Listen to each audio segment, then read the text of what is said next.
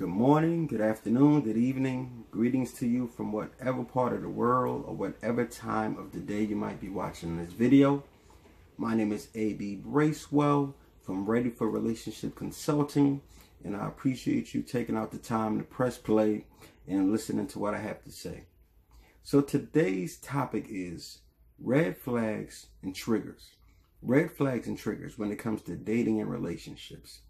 You see, it's a very thin line between the two, and the confusion or the misinterpretation of what a red flag is and what a trigger is can either lead to self-sabotage and missing out on a great relationship, or it can lead us down the road of hurt and pain into an unhealthy relationship that we should have never explored to begin with.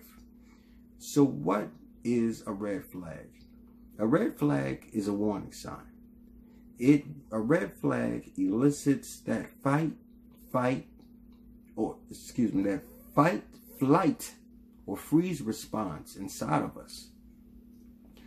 When it's a response to a behavior that's either unhealthy, that's suspicious, or undesirable, and is usually connected to someone that we're dating or in a relationship with.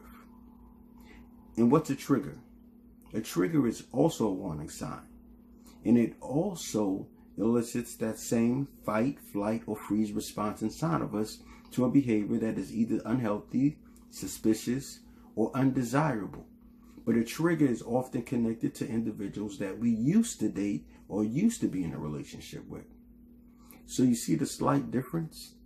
You see what happens and what we often do.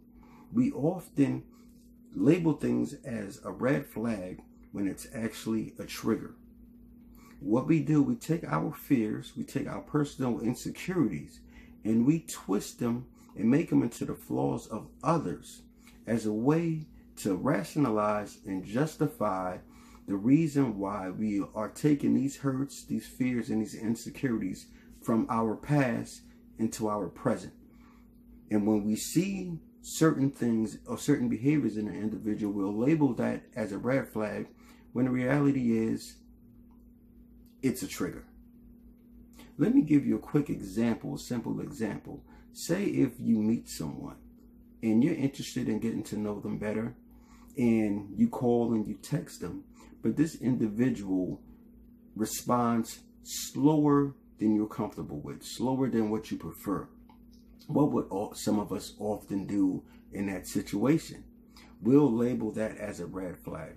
We'll start to create stories and saying that this person might be dating multiple people, or they might even be married, or that they don't like us, or they don't have time for us, because their slow response probably triggered something in us. It triggered a fear or insecurity or an event that actually happened in our past when we found out that someone that we used to date or used to be in a relationship with, when they responded to us slowly, it came out that they was actually cheating.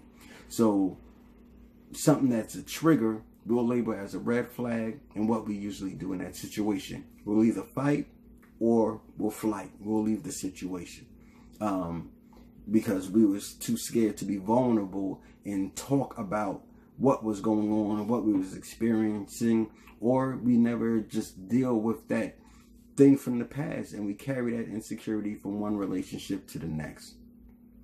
What also happens, and is just as common and is even more dangerous than what I previously talked about, is when we see a red flag and we misinterpret a red flag, and we allow red flags to trigger not a fight, flight, or freeze response, but we allow red flags to trigger a caring, a nurturing, or empathetic response into us. For example, we meet somebody, a young lady meets someone, and he speaks about his history. He has a checkered past.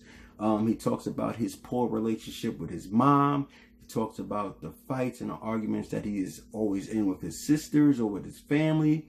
He talks about how his ex-girlfriend called the cops on him multiple times. He speaks about how it's hard for him to hold down a job because his boss doesn't understand him or is disrespectful. those things are red flags, but a lot of the times we will allow those red flags to trigger empathy, caring, nurturing. And instead of running away from those red flags, what do? We go towards it because we feel like we're the ones that can probably help this individual. So in that situation, we see the red flag, but we don't walk away from the red flag. We interpret it as something else. We allow that red flag to trigger something else inside of us. And what usually happens when we get into a relationship where we ignore red flags? You see, that's basically what I wanted to talk about today. Those red flags and those triggers. And hopefully being able to see the difference between the two and identify and differentiate the differences from what's a red flag and what's a trigger. So the next time you come in contact with that, you'll be better equipped. But the only way to really become better equipped to identify the differences is to know yourself. We have to know who we are. We have to know what's a red flag for us. And we also have to know what's our own personal fears, triggers, and insecurities. And we have to deal with it accordingly. I speak about this a lot more in my upcoming book, from relationship, Ready for Relationship, is the title. Ready for Relationship, excuse me. So keep an ear out for that book. It'll be coming out soon. If you have any questions, if you have any comments, please put them below. Please, you can feel free to hit me in my instant messenger, or you can email me at readyforrelationshipconsultant. Hope you have a great day.